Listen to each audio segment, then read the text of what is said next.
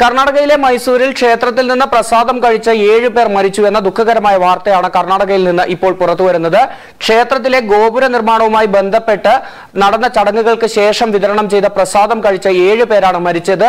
ഈ പ്രസാദം കഴിച്ച 11-ലേറെ പേർ ഇപ്പോൾ ഗുരുതരാവസ്ഥയിൽ വിവിധ ആശുപത്രികളിൽ ചികിത്സയിലാണ്. മരിച്ചവരിൽ 15 വയസ്സുകാരിയും ഉൾപ്പെടുന്നു എന്ന വാർത്തയും കർണാടകയിൽ നിന്ന് വരുന്നുണ്ട്. ഈ പ്രദേശത്ത് വിതരണം ചെയ്ത ഈ വെജിറ്റബിൾ പുലാവ് ആയിരുന്നു പ്രസാദമായി നൽകിയിരുന്നത്. ഈ വെജിറ്റബിൾ പുലാവ് കഴിച്ച 60 കാക്കകളും പ്രദേശത്ത് ചത്തു വീണതായുള്ള വിവരമുണ്ട്. ഈ വാർത്തയുടെ വിശദാംശങ്ങളിലേക്കാണ് പോകുന്നത്.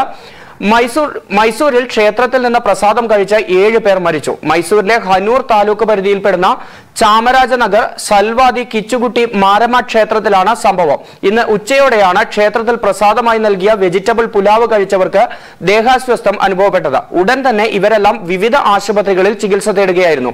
80-ലേറെ പേർ ഇപ്പോൾ ഇതുമായി ബന്ധപ്പെട്ട ചികിത്സയിലാണ്. മരിച്ചവരിൽ ഒരു 15 വയസ്സുകാരിയും ഉൾപ്പെട്ടിട്ടുണ്ട്. പുലാവ് കഴിച്ച 60-ലേറെ കാക്കകളും പ്രദേശത്ത് ചത്തുവീണതായാണ് വിവരം. ക്ഷേത്രത്തിൽ പുതിയ ഗോപുരം നിർമ്മിക്കുന്നതിന്റെ ഭാഗമായി പ്രത്യേക പൂജകൾ ഉണ്ടായിരുന്നു ഇന്ന്. ഇതിനെ തുടർന്ന് വിതരണം ചെയ്ത പ്രസാദം കഴിച്ചവരാണ് മരിച്ചത്. ഇങ്ങനെ പ്രസാദം കഴിച്ച 11 പേരുടെ നില ഗുരുതരമാണെന്നും കർണാടകയിൽ നിന്ന് റിപ്പോർട്ടുകളുണ്ട്. സംഭവത്തിൽ പോലീസ് അന്വേഷണം ആരംഭിച്ചിട്ടുണ്ട്. പ്രസാദം നിർമ്മിക്കുമ്പോൾ വിഷവസ്തുക്കൾ കലർന്നതാണെന്നാണ് പ്രാഥമിക നിഗമനം. അട്ടിമറി ഉൾപ്പെടെയുള്ള സാധ്യതകളും പോലീസ് പരിശോധിച്ചു വരികയാണ്. സംഭവത്തിന്റെ ഞെട്ടലിലാണ് ഗ്രാമവാസികൾ. ആഘോഷത്തോടെ ഉത്സവത്തിൽ പങ്കെടുത്ത കൂട്ടുകാരും ബന്ധുക്കളുമൊക്കെ പെട്ടെന്ന് മരണത്തിന് കീഴടങ്ങിയതിന്റെ ആഘാതം ഇതുവരെയും വിട്ടുമാറിയിട്ടില്ല അവരിൽ പലർക്കും. മരണസംഖ്യ ഇനിയും ഉയരുമെന്നാണ് പോലീസ് പറയുന്നത്.